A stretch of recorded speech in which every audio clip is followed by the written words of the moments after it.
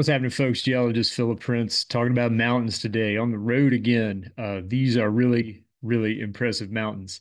Rise up about 4,000 feet, about 1.25 kilometers above the big city down below there. Very few places on Earth will you see this kind of mountain topography looming over an urban area like this. Among other things, it's tough to build in places like this, and if you have big rock slides or landslides or something coming down off the mountains there, that's a potential issue. So this is a not an everyday sight, globally speaking, and where this gigantic mountain is a place that you might not necessarily associate with huge mountains. That's the mountain right there. The city is Monterrey, Mexico. And that big mountain is the outermost expression of this geologic feature that geologists in the States, at least, would refer to as the Monterey salient. It is a zone of really tightly packed mountains that sort of stick out ahead of the rest of the Sierra Madre Oriental, which is this big mountain range that runs sort of down like the eastern half, I guess, of the spine of Mexico there. Really remarkable place. Again, one that you don't hear about that much, but one that is one of the most eye-catching zones of landforms, I think, anywhere on planet Earth. Got the Gulf of Mexico up there, looking sort of to the southeast here. You can see all those lumpy salt-related features there out in the Gulf of Mexico. The yellow dot there is on top of Monterey, and the yellow line there is sort of like the mountain front here. And that idea of this being a salient, that's a term geologists use to refer to a place where a zone of mountains kind of juts out ahead of the rest of the mountain front. In most cases, and possibly in all cases, I've never really thought about this, but in most cases, it's related to compressional mountains, mountains that are formed by squeezing the Earth's crust, and that's absolutely the case that you're looking at here. So, really impressive topography. I don't think I exaggerate when I say this is almost one of a kind. Just to see something this extreme that is almost surrounded by a big urban area of over a million people. The mountains themselves are pretty interesting. They're made of sedimentary rocks. If you look at them closely in Google Earth, you can see the layers there on the side of this really crazy steep one sticking up above the city. The layering is tilted really, really steeply. In fact, it's almost tilted vertical there, and you see that actually quite a bit in this range. That's one of the most interesting details of it, is that the tilting of the sedimentary strata is really, really extreme, and in many cases, like the one you see here. The layers are quite literally vertical, and in some places they've actually been tilted upwards, even past vertical. Geologists call that being overturned. And you do see that in this area. Of course, you can see the city off there towards the left side of the screen. And it's a really fantastic coupling of this crazy topography with this really developed urban area. If you cruise around here on Google Earth, the detail that you get out of this mountain range is also sort of one of a kind around the world. In a lot of sort of arid climates like this, where you don't have a huge amount of vegetation, you are able to see a lot of geologic detail on slopes. But the layers there running along the trends of the mountains make really, really interesting patterns. It's almost kind of the same effect you get from lidar, really, when you can strip the vegetation away. You don't need it in this landscape, because there's not very much vegetation to begin with. So you can actually see kind of the reality of the geologic structure of these mountains. So sedimentary rocks, layers that are sort of stood up on end. And in some cases, you can see, sort of folding and curving of the layers actually exposed on the sides of the mountains. That's what you're looking at here. You can see the layering kind of curving, like the pointers following there on the face of this mountain.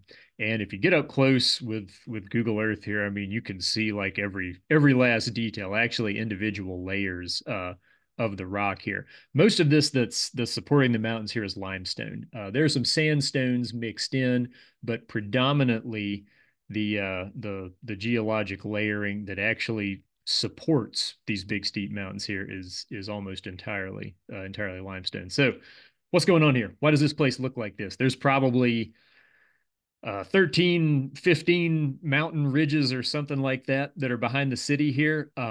Closely packed mountains. There's a lot of places around the world where you get repeated ridges like this. Very few of them have them so tightly packed. And so many of them, they're all pretty big, thousands of feet of relief, 3 or 4 thousand feet. So you're looking at one to 1.25 kilometers. There's a place or two in here where the relief from the valley to the top of the mountain is more like 6,000 feet. It's probably 1.8 kilometers or something like that. So it's a very impressive stack of mountains here. And they have a very particular and distinct formative process associated with them. So to start thinking about that, you got to go from this big picture view and go to an even bigger picture view. So we've been looking at the mountains there from that direction, looking over Monterrey and the mountains from the northwest. So that arrow is kind of pointing you on what our perspective has been. And that is just one part of a really long chain of compressional mountains that includes the Canadian and American Rockies and goes all the way down there into Central America. So this whole area has experienced compressional tectonics over the last few tens of millions of years. A lot of that is being modified today, particularly like right underneath the left arrow there. That's actually being modified by extension today. So these are not the most recently formed mountains on Earth, but they're much younger than, for example, the Appalachians. And again, like everything along the mountain front on this white line, they are fundamentally related to compression, to collisional type of plate movement, right? So taking the Earth's crust, making it shorter, and making it thicker. So when you look at the range here, you want to visualize squeezing it together. Think like an accordion or something like that. And in fact, if you look at the wrinkles there, that accordion analogy, that might actually start to make sense. And I think you will like that better when we actually kind of sketch out what's going on here. This is a good one for paint. It looks pretty interesting. And what you're about to see diagrammed here is sort of a summary of what you're going to find if you Google the geology of this part of the world. And again, it's a really fantastic way of looking at how the earth moves and how mountain ranges like this are ultimately a product of movement, and that movement sort of changing the shape of things, right? So we'll hop out to paint here. Hang on just a minute.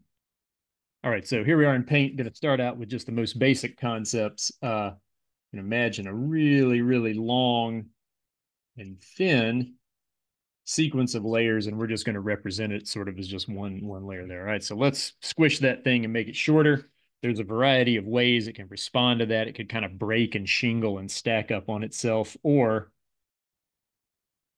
it could fold and wrinkle up like this. Imagine almost like a tablecloth sliding across a really smooth table, or something like that. So if you took those wrinkles there and stretched them back out, you would get the original length of that shape, right? So this style of folding in this case, where you've got these tight, almost like loops stacked up on each other, that is a possible way that our layer system can respond to getting squeezed there. Okay, so take that idea and we're going to dress it up with a little bit more realistic detail related to the particular setting, but I think you'll find that some of the overall shapes are going to be pretty recognizable.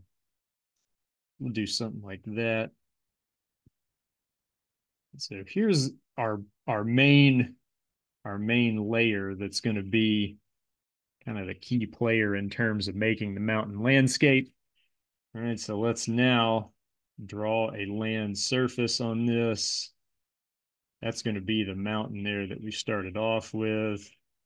A couple mountains there, another mountain there, another mountain there, a couple mountains there. Okay, so what's happened here is that with erosion over time, and there was never like a McDonald's arch sticking up out of the ground. While this folding would have been happening, the Earth's crust would have been responding to that. And among other things, because it's shortening and getting thicker, the crust tends to kind of be weighed down by that. So there is a means of accommodating the folding. There can also be a little bit of erosion to the growing folds as well. It depends from mountain range to mountain range, but suffice it to say, the way I initially drew that, no, there was not this crazy thing poking out of the ground. But what you see today in this part of Mexico has been eroded a good bit since the initial formation. And everywhere that our folded layer there encounters the land surface, there's going to be a mountain there because that layer is going to be that good, tough, strong limestone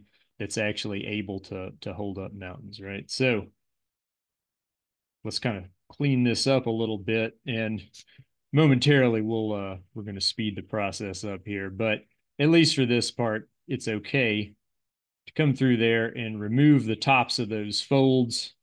So now you have a bunch of chopped off folds there, and you have the same geologic layer encountering the Earth's surface just time and time again. And fundamentally, this is a very nice way to get yourself a whole passel of mountain ridges out of the same geologic layer. So each one of those mountain ridges you see there in the Monterrey salient, it's actually the same general horizon of rock. It has just been folded on itself so tightly like that that what we've got one, two, three, four, five, six, seven, eight, nine. We made nine ridges there pretty quickly just by squishing everything together. Okay, so at this point, I'm going to finish out this mountain landscape here. So we're going to push it out into the distance there. We have a few more like this. Okay, so do that.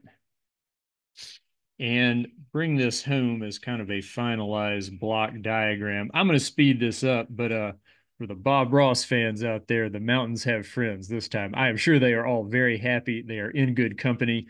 They got their favorite mountain friend out there taking their picture of the rest. I don't know, something like that, right? But this should look pretty cool. Going to have to draw a lot of topography on it, though. It's going to take a while. Speed it up. Be back with you in just a minute.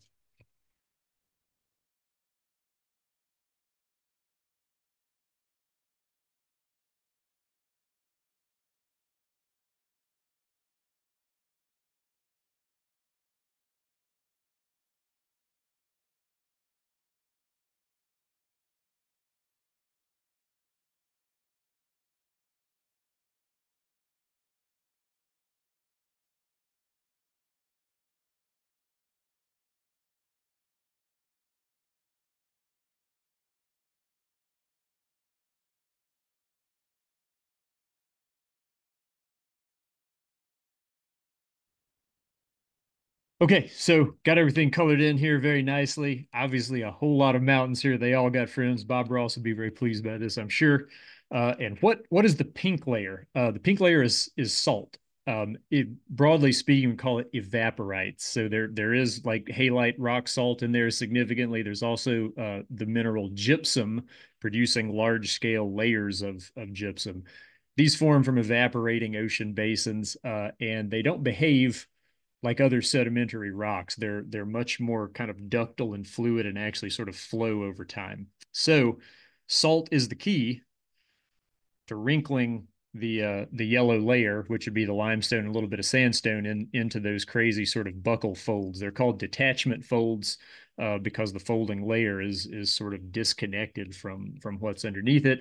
The gray stuff down there we call basement. I actually don't know what that is in the case of this mountain range. I've not seen that written about very much. It might be older rocks of the continental crust, kind of igneous and metamorphic rock. It might be deeper sedimentary strata underneath the salt. One way or another, the salt is key, and the overall range here is actually it's not terribly thick. I would say beneath the folds right here down to the top of that basement, from the top of one of the mountains, it might be what, let's see, two and a half miles, maybe 3 miles, 4 to 5 kilometers to the very top of one of the mountains. That's actually pretty thin for a fold thrust belt like this. So having that reasonably thin folding section combined with the salt gives you that really wild kind of wrinkling style there, and it's a way to turn one layer of rock into like a dozen mountains in pretty short order there, right? So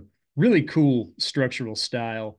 And when you look at those huge mountains, if you stood at the bottom one looking up, I mean, it'd be like looming above you. But it's always neat to think in terms of the big picture like this, because that mountain is just kind of one stub here on what was this absolutely enormous section, of almost like kind of like accordion style wrinkles in the earth. All right, so let's head back to the maps here and keep rolling.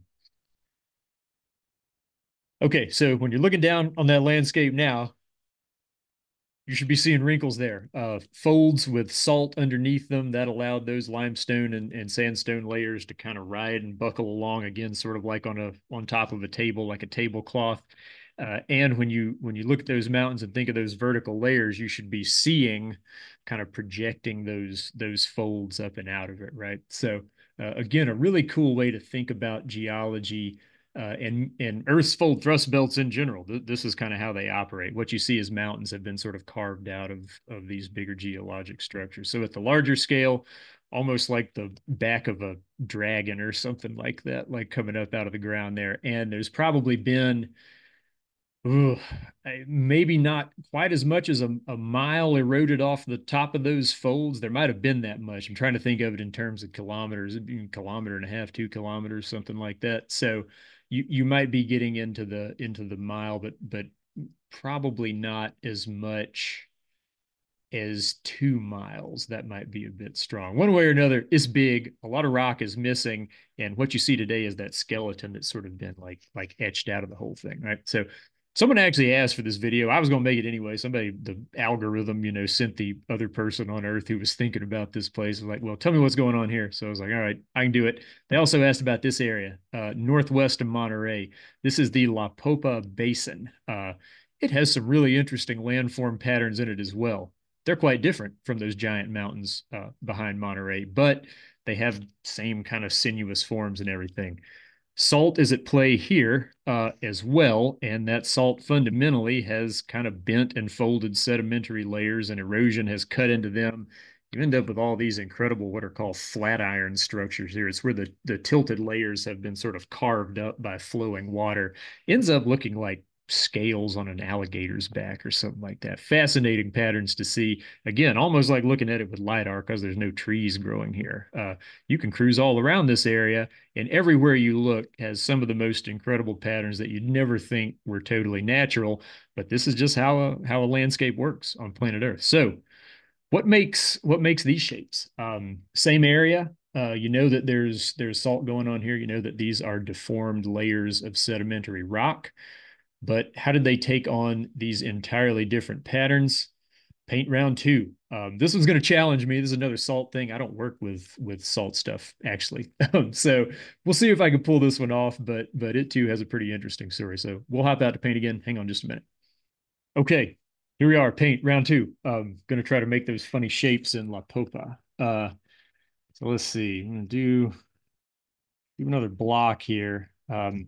So we know that these are going to be they're going to be folded sedimentary layers, but the type of folding associated with them is going to be really different from what you saw over there in the Monterey salient. And of course, that's why the landscape looks different. It's because the rocks are messed up in a different way.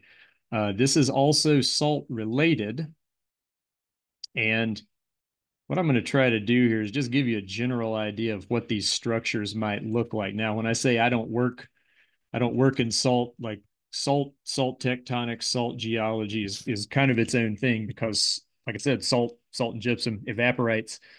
They behave so differently from any other rock type. You have to kind of, I don't know, you have to kind of get used to them, I guess you would say. And that is not something I've messed with a bunch, but we'll be able to get the general patterns here. And these patterns are probably going to be pretty useful for visualizing what's going on in the landscape there. Okay, got to be sure all these lines are touching because we're going to try to fill in colors here in just a minute. That's probably pretty good. Something like that. Yeah, that'll probably work. Okay.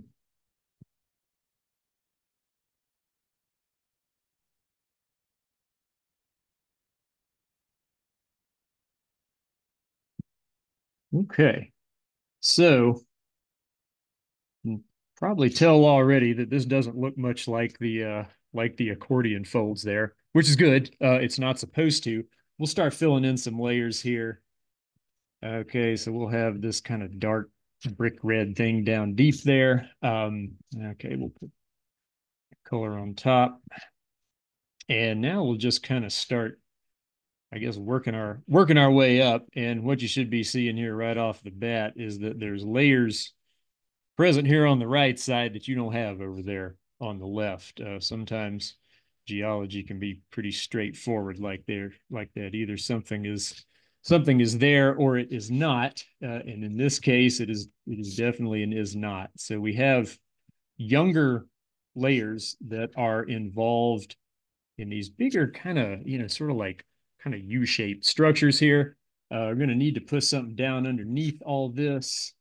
Can you imagine what it might be? Not with that color. Here we go. This is going to work. All right. So got to put the salt down there somewhere, and it's going to be underneath these overlying structures. Pink salt yet again. Okay. Put our basement rock down underneath there. And what you got going here, again, is the kind of the unusual behavior, the style of movement that you associate with geologic scale salt and gypsum evaporites. When they get loaded with sediment, the sediment weighs down and sort of drives the salt up, up and out. In the LiDAR video, came out pretty recently, talked about salt domes in Louisiana, kind of the same type of thing. Loading of sediment, sediment literally sinks, it's more dense and it sinks down in that salt and kind of squeezes it up and out. That's what you see with these almost kind of tongues coming up out of the ground here that in some places actually break the surface. So what's this going to do for you in terms of a landscape? Well, it's still a bunch of tilted layers interacting with the land surface. I'm going to have to use a different color than that. It ain't going to work. Here we go.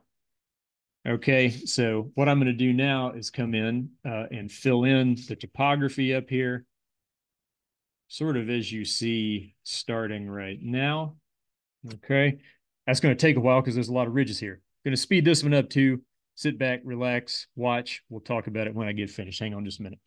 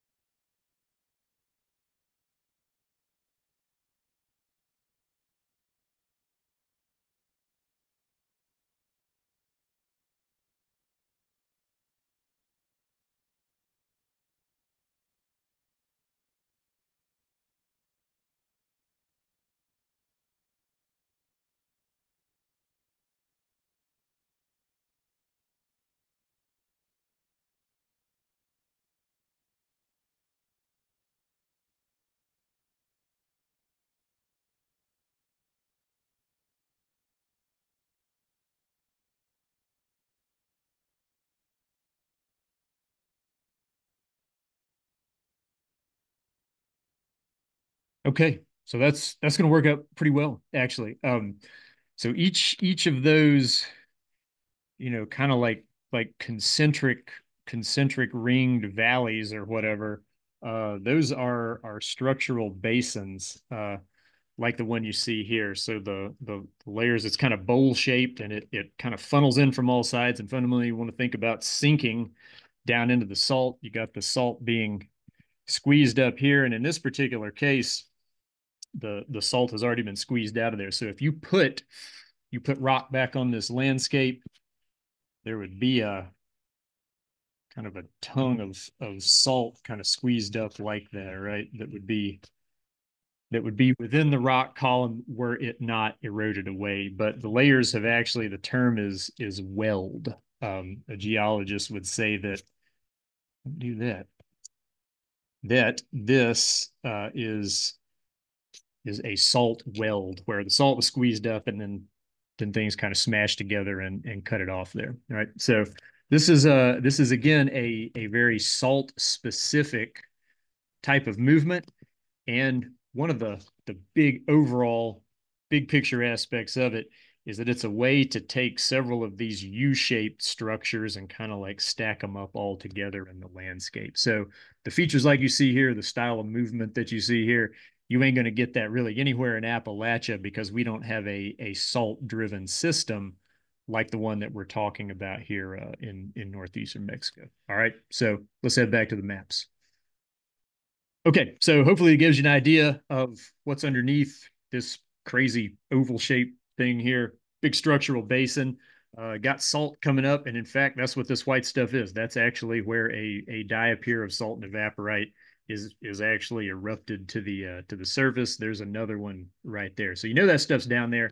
This is a whole lot thicker as well compared to what's ever behind Monterrey. There's probably 5 miles plus of sediment and salt underneath the surface here. So you're looking at 8 kilometers, maybe as much as 10 in some places. So it's a bigger system, and the fact that those diapirs are there, kind of squeezing that material up and out of there, gives you a sense of what's going on right off the bat. So really cool structures to look at, and that's the overall concept. There is that kind of more undulose, wavy style that is associated with salt again, but a different type of movement, right? So when you're looking at this landscape, the big picture, got that stuff going on there in the foreground in La Popa. That's where stuff is kind of sinking and forcing the salt up. And in the background, compressional tectonics there, wrinkling things up like the tablecloth. Awesome area. Check this one out in Google Earth. I think you could go. There's like a lot of salt tectonics in like Western Pakistan. There's not really a mountain range there though. That's the equivalent of the Monterey Salient. So it's worth the time on Google Earth. And for whatever reason, it's just not a place that you hear about much in terms of mountains. But it will stand next to anywhere on the planet for sure as far as mountain topography goes. Hope you enjoyed this one. Not sure what's coming up next. Got to do a video about gold one of these days. I don't know. That one might be upcoming. Either way, hope you check out the next one.